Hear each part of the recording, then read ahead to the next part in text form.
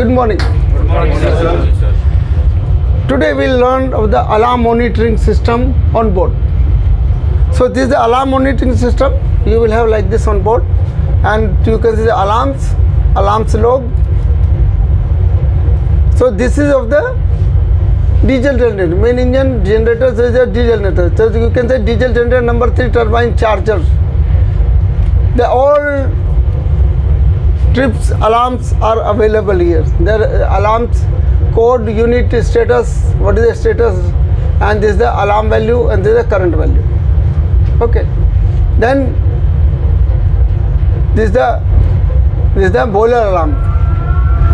So now because the alarm has come, because something was tripped, boiler is not running, just the alarm has come. Okay. So you can see when we are doing the parallel generator, you have seen the frequency alarms, high frequency alarm, number 1 alarm, alarm on number 1 generator, number on now 3 generators. Okay. Now we go for the cargo pump. Now you can see the alarms are changing. COPT, number 3 low volt pressure, number 3 low volt pressure, number 2 low volt pressure. The alarms, whatever they come and they reset. Now it is like low volt pressure low, so it will have an alarm, right? And this is a generator, diesel generator number 1. How much load? 312.8 kilowatt, 20 kilowatt. Here number 3, 132 kilowatt. Turbo generators, this is like emergency generator, 0, short supply. Then you have different things. Auxiliary boiler pressure 16.9, service steam pressure 7. So we generally boiler we keep 7% around 7 bar, and then you can monitor, and it is put in auto. So what happen? The alarm, when steam pressure goes 7, your boiler cuts off. And then when it is suppose you are set like 4 bar pressure, when it comes to 4 bar, at 4 bar again it will cut in. So it will keep on moving 4 bar to 7 bar. So you are maintaining 7 bar, right?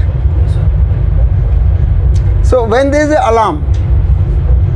alarm, you go for the buzzer stop like this alarm. So you can in general you can the buzzer stop. From here you have stop the buzzer, and then alarm acknowledgement. Okay. So here go to alarm acknowledgement. So in engine room, whenever there is a like this situation, you will just go. First you stop the sound, you stop the buzzer, and then alarm flicker. You will stop. But if the condition is not met, your flicker will stop, but that lamp will keep on lighting. Okay. Then what happened after that? When the condition is met, then that alarm will go off. So that is for the indication. You have stopped the buzzer, you have stopped the flicker, but it will keep on giving the okay, the alarm is not yet rectified. So you have to rectify the thing, and so this is what the whole alarm monitoring system, whole ship's alarm. You must say PLC, SCADA, it's a part of SCADA. Okay. So you have lot many things on this, and then when you go on board and you will see different alarms, that time you will learn all that, right? Yes, so now you know the alarm monitoring. Yes, sir. Can you check it?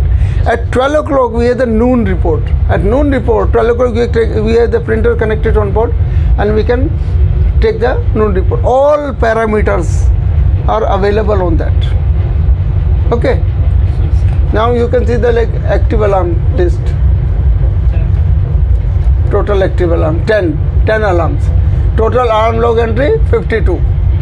Okay. Let it come on top. This is the latest alarm, right? Okay. Is this clear? Yes, sir. Okay. Thank you, sir. Thank you. Thank you, sir.